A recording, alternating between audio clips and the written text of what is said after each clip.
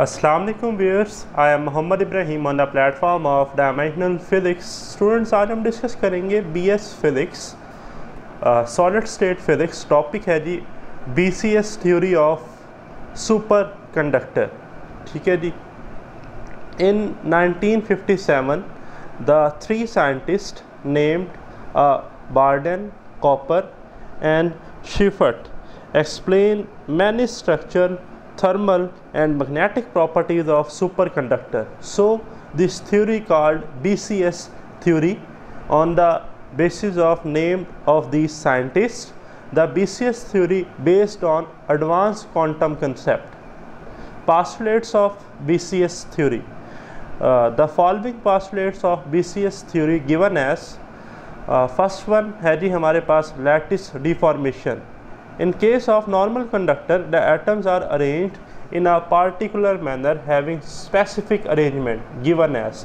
ठीक है जी. Normal conductor के केस में जब कंडीशन है T greater than TC, critical temperature से ग्रेटर टेम्परेचर है, ठीक है जी, तो स्पेसिफिक जो है हमारे पास है वो अरेंजमेंट में अरेंज थे जी एटम. ठीक. But in case of super conductor the arrangement of atoms in a liquid helium range show some deflection and electron captured between 4 nuclei.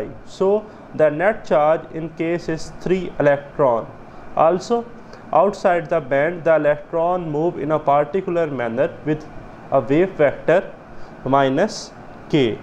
So in case there is an interaction between the normal electron and the superconducting electron and we get a virtual phonon. The wave vector for superconducting electron is k. The pair of electron, normal electron and superconductor electron, which are responsible for virtual phonon exchange called Cooper pair और super electrons. ठीक है जी. तो ये है जी lattice deformation superconductor के case में. एक electron जो वो है कैप्चर है, ठीक है जी, 4 न्यूक्लियाई के, ठीक है जी, मिड में, ठीक है जी. और आप देख रहे हैं कि यहाँ पर ये जो हमारे पास फोनॉन है, इस फोनॉन को हम कहते हैं वर्चुअल फोनॉन. इलेक्ट्रॉन का वेव वेक्टर के था, ठीक है जी, और इधर जो वेव वेक्टर है वो माइनस के है, अपोजिट डायरेक्शन में है. ठीक. तो लैटिस डिफॉर्मेशन आप जो है वो देख रहे हैं इस डायग्राम में. नेक्स्ट है energy gap. The gap between normal electrons and the superconducting electrons due to lattice deformation called energy gap. ठीक है जी. ये जो हमारे पास गैप होता है कॉपर पेयर में जिसकी वैल्यू अप्रॉक्सीमेटली हमारे पास 10⁻⁻⁴ इलेक्ट्रॉन वोल्ट है, इसे हम कहते हैं एनर्जी गैप. ठीक है. और 1 इलेक्ट्रॉन वोल्ट आप जानते हैं कि स्टूडेंट जो हमारे पास 1 इलेक्ट्रॉन वोल्ट है, ठीक है जी, 1 इलेक्ट्रॉन वोल्ट ये बराबर होता है 1.6 मल्टीप्लाई बाय 10⁻⁻⁹ जॉल के. ठीक है जी. ये आपको वैल्यू जो है ये याद होनी चाहिए. आगे देखें BCS ground state. The super conducting state formed by pair of electrons called BCS ground state. In BCS ground state the pair act as a boson. ठीक है जी. The central feature of BCS ground state, the 1 orbitals are occupied in pairs and orbital with spin vector k spin up occupied and spin vector minus k spin down occupied as discussed in copper pair due to lattice deformation, जैसा कि इस diagram में आप देख रहे हैं. The London penetration depth are consequence of BCS ground state. Next है student fourth हमारे पास transition temperature of super conductivity.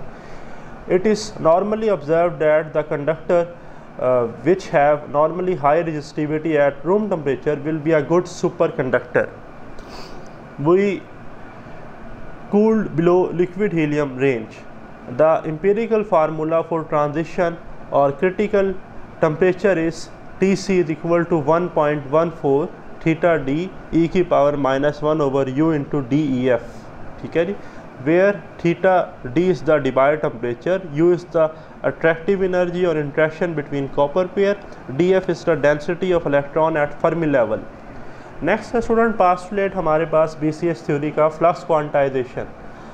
magnetic flux through a superconductor is always quantized and it have effective charge, ठीक है जी, charge होगा वो ZE, charge number into electron. This is the exact consequence of BCS theory first postulate.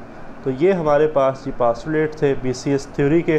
अगर आपका कोई question है तो comments में ज़रूर डिस्कस कीजिएगा. Stay blessed. अल्लाह हाफिज़.